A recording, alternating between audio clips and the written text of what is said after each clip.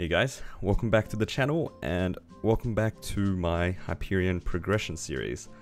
Today we have a few things that are going on. The first is we have our pretty big double miracle time event. Today we have our accessories double miracle time that allows us to get twice the chances of tearing up our accessories, including other things such as our shoulder and our belt.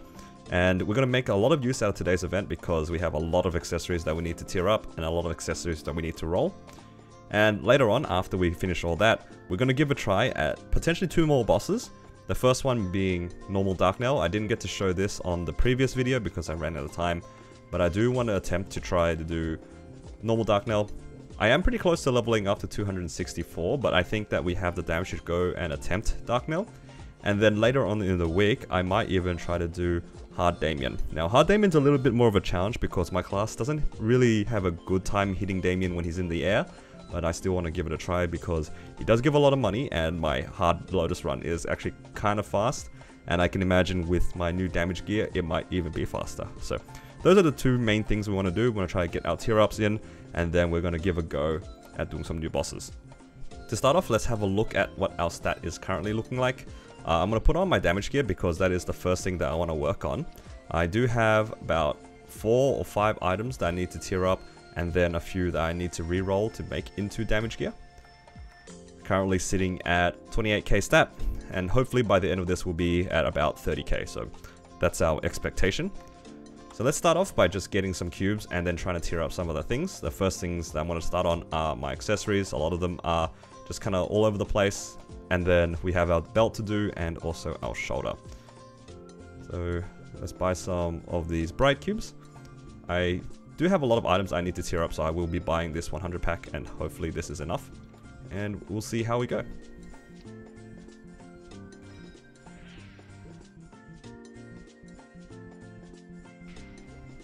We hit 18% actually on the unique. I think this is perfectly fine. I think 18% I'm pretty happy to settle with, even though it's unique. It might be expensive to try to go for legendary and then we have to re-roll for 18 or 21 anyway, so let's just keep that as is and move on to the next item. I'm actually going to go with the epic items because I feel like they might be easier to tier up, and also there is still a chance I can get another 18% on unique. Might be cheaper to start with these instead. Okay, well, we get 15% on reveal. Let's keep that for the time being and move on to the other item.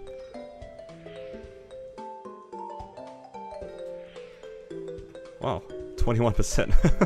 3-line int on the unique. I think we are pretty happy with that as well. That's basically 2-line legendary, so we'll just move on to the next one. I think my earrings are the next worst, so let's work with these. 15%. Now I'm going to quickly look through and see which ones are not 15%. Let's go with the black bean mark. So I'm just basically going through and trying to get all the ones that are the lower stat up first before trying to push them to legendary.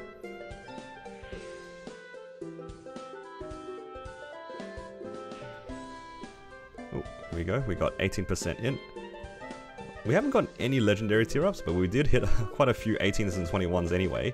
It's a bit unfortunate no tier up, but I think we can't really complain with some of these potential lines. Let's go with the ones that are currently 15% now. I do have the earring, Dom Pendant and Suppering that are sitting at 15, so let's just work through those 3 first.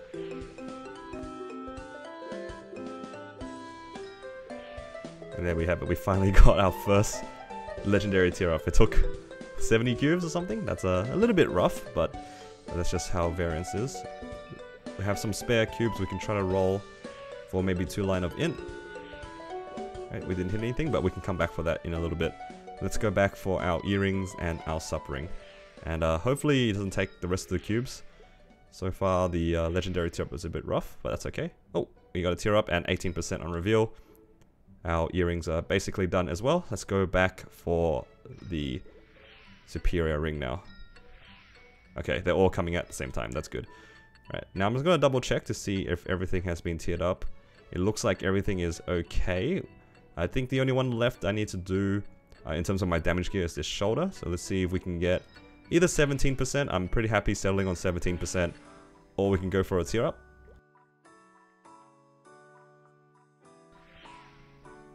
Ooh, a 3-line. Managed to get 21%. and that is perfectly fine as well. Alright, not a lot of tier ups today on our damage gear, but we did end up just hitting random 3 lines and 2 lines. So I guess it kind of worked out.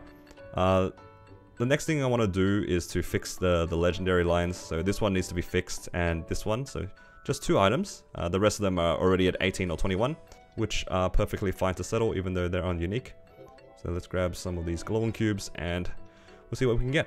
Let's start off with the Dom Pendant, and let's see what we can get.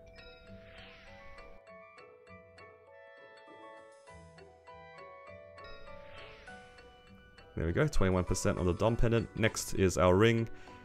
Last piece of damage gear, I believe. And there we go, we got 21% on the ring as well.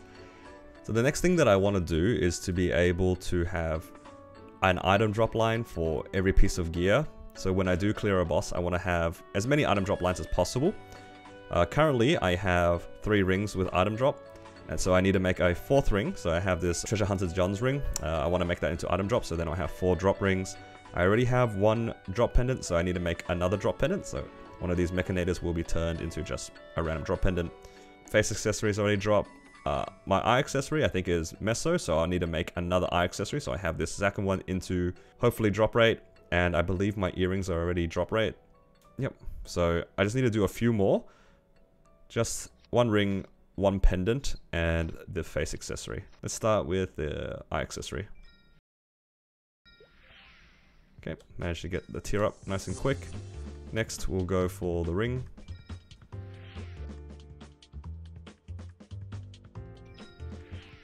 Wow, very cheap legendary as well. Thankfully, it's kind of compensating for kind of a rough tier up rate on my damage equips. If it wasn't for the fact that they hit proper 18% on unique, this might have been a bit painful, but kind of balanced out here for us.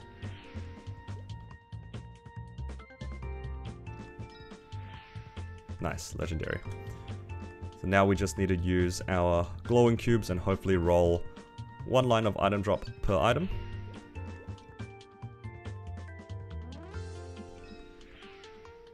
Okay, we got item drop. Next one.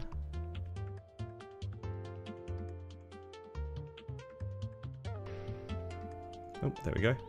Item drop. And 1 more.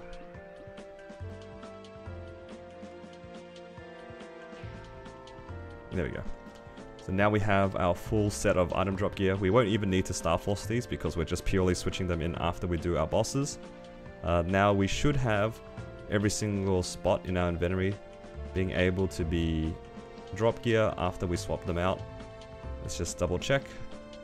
I believe that's 9 spots of item drop, and the only way that we can cap out, which is at 200%, is to have one of these items being double item drop, which is very difficult to roll for, to be honest. So this is probably the best that we can do for our drop gear for the time being. Now there's only really one more thing that I need to do, or rather 2 things, is decide whether or not I want to change this superior pendant into full damage gear, so getting rid of the Meso line, and also the choice to make this condensed power crystal into damage gear as well. Because technically I am missing about 9% from this condensed power crystal because I have an item drop line, and for this superior pendant of course I'm missing about 12% as well because of the Meso. But the problem is I don't actually have that much money, and I don't know if I have enough to make both of those into damage gear. And making a Mechanator pendant into Meso gear might be a bit rough because then I do lose quite a bit of damage, I believe. The superior pendant is decently strong compared to the Mechanator.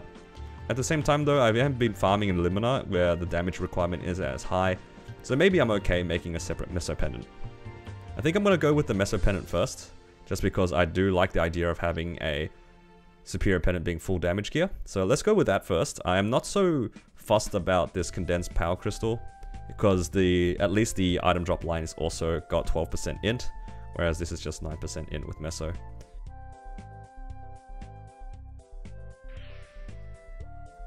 For those who are wondering why I'm using a Mechanator for Meso instead of Dominator pendants, it's because Dominator pendants I think are very precious, and they are either going to be used for Star Forcing when I eventually push my Dom pendant to 21, or maybe I'll use it to fodder into a superior. So I refuse to use any Dominator pendant for Meso drop gear. It's all entirely going to be into Star Forcing of some sort, And then maybe later down the track where I'm really far down where I don't need the Dominators anymore, I might come back to make these pendants. But for now though, I'm just going to stick with the Mechanator just for some cheap Meso gear.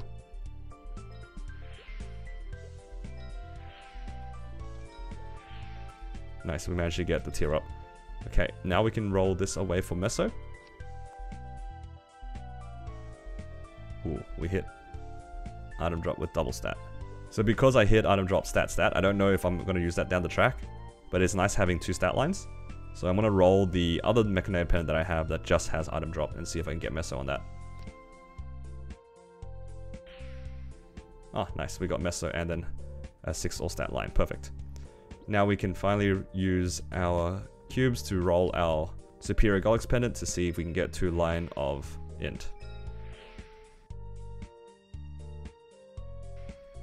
Nice, we got 18%, and that should be all that we need. So the last piece of gear that isn't damage gear that I have at the moment is this Condensed Power Crystal. I'm not super convinced on making this one into damage gear, mostly because what I kind of plan on doing is once I finish my arcane symbols, currently they're at level 17, I might consider starting Commercy. I'm not doing it right now because I don't want to do more dailies at the moment, but once I finish my Arcane River symbols, that'll give me a lot more time back, and I'll have more time to be more willing to do the Commercy dailies instead of these arcane symbols. And then I can eventually go for the Sweetwater tattoo in that spot, or maybe if I get lucky I might get a Twilight Mark as well, so maybe it's not really worth going for the Condensed Power Crystal. Anyway, let's put some of these items aside.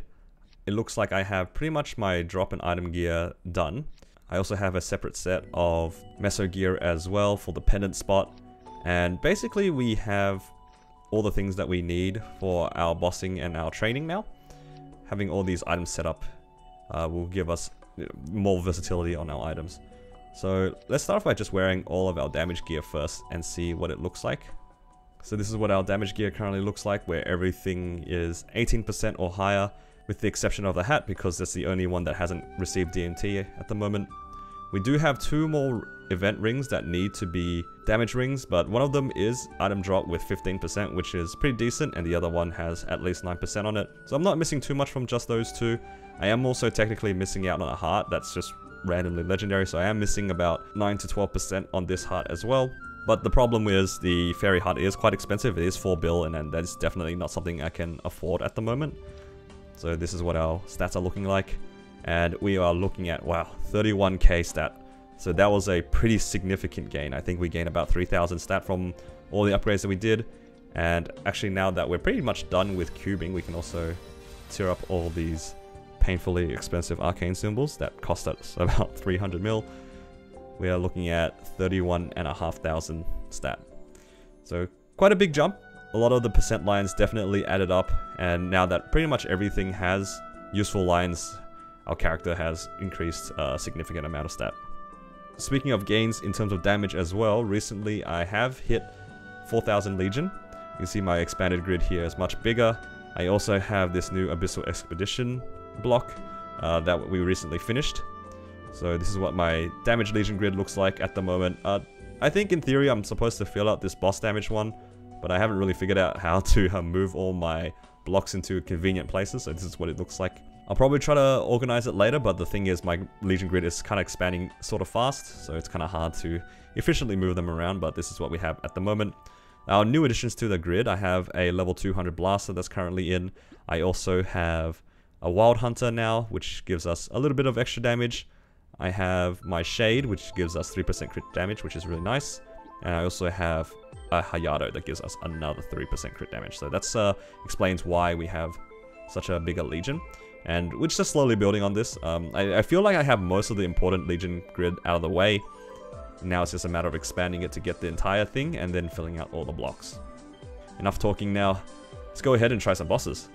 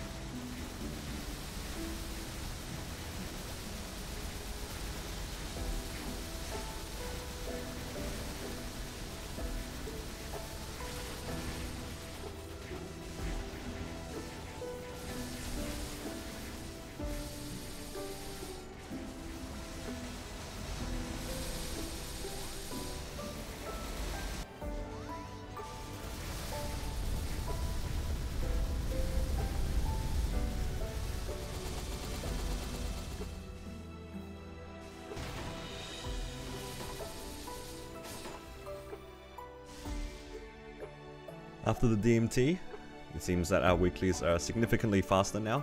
We managed to clear a lot of the bosses a lot quicker than usual, and especially so for our Hard Lotus and our normal Gloom. They went by a lot more comfortably. This week I actually managed to clear Hard Lotus without taking a single life, but on the contrast I almost died out in normal Gloom, so maybe it's not the damage that's going to be an issue for a lot of the bosses going forward, but that's okay. This week I also tried normal Darknell and it went by pretty smoothly. As you guys saw, I was able to do both normal Gloom and normal Darknell within the same 30 minutes. And let's go sell our crystals and see how much we make. So from all that we made 2.5 bill, putting us at almost 4 bill now. Now I have the option of buying the Fairy Heart, but again, I'm not so sold on it because I do have to upgrade on top of that. And unfortunately, I'm actually recording this the day after the DMT, so I'm not even able to get the double miracle time bonus. Unfortunately, my double miracle time on my exister items didn't go as well as I had hoped. I was hoping that it would be a little bit cheaper, but I did get a little bit unlucky here and there. But that's okay, we missed out on one event. It'll probably come back around, and honestly the heart isn't a super crucial gain, and it's probably going to come back on a next major event. So maybe at the end of the event I might just buy it, but we'll see what happens in regards to upgrading it. For now though, what I want to try to focus on is actually seeing if I can clear Hard Damien. Now Hard Damien is the next tier of hard bosses after Lotus. Technically it's a easier boss and the crystal is actually worth less than Lotus, but the issue with Damien is that he does spend a lot of his time in the air, which makes him a lot more annoying to kill, and he's got a bigger HP pool as well, which makes him much more tedious to beat. I still want to try to attempt Damien because he does have a chance of dropping the magic eye patch, which is the best in slot item, and also just another big crystal that we can get per week is always nice. This is going to be the next thing I want to try. I'm going to go grab some buffs and then we'll just go in and see how we go. I don't expect to be able to clear him, mostly because I don't know if I have damage just yet. I'll see you guys inside the boss and let's hope that we can clear it.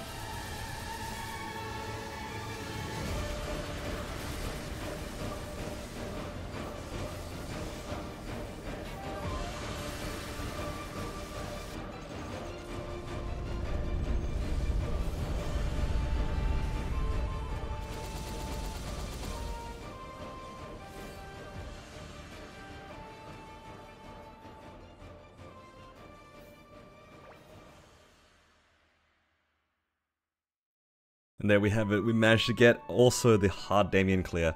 It was a lot easier than I expected. I guess my DPS uptime was higher than I had anticipated.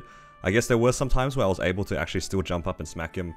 Thankfully, because of one of my 5th job skills, this Aura Scythe has pretty long range, so I was actually still able to hit Damien in the air. And it felt like overall, it was pretty straightforward to be able to clear the boss. There weren't too many silly mechanics. I did die a few times, but I was playing a little bit more aggressively than maybe I should have. I definitely could have conserved a few lives here and there, but at the end of the day, it doesn't matter. We got the clear. Oh, another hard boss out of the way, and another chance of us getting some pitch boss, as unlikely as that is. So I'm just gonna pop some of my drop gear and coupons and all that sort of stuff, and hopefully we can get something fun.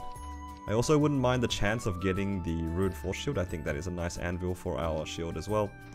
So plenty of things that can come out of this box. We have 394 drop rate. The only thing we're missing is one extra line of drop rate from our gear, but I don't have a double drop item.